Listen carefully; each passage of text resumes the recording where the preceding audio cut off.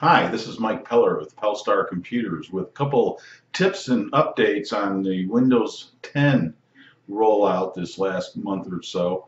Once you get started, you're going to have to check a couple things. First of all, make sure you have 8 gigabytes of RAM. 4 just won't cut it, and 6, well, just get 8. Same thing.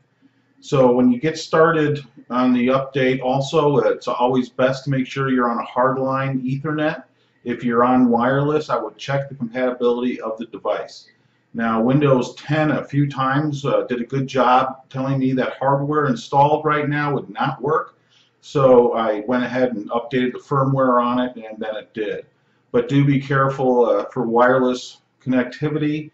You may lose connectivity if that's your only choice right now. So make sure you can get a hard line, and it'll really go a lot faster, and it'll definitely give you some much better success rates.